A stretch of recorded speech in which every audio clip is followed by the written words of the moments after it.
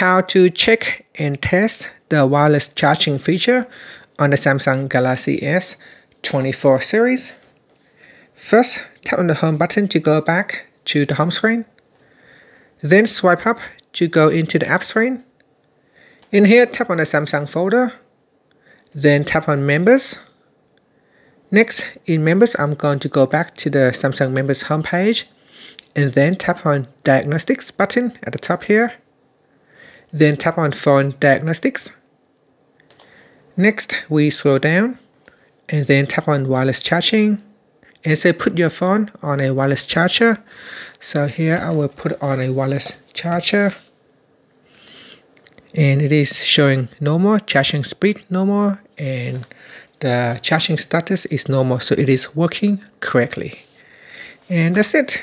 Finally, you can tap on the home button to return back to the home screen.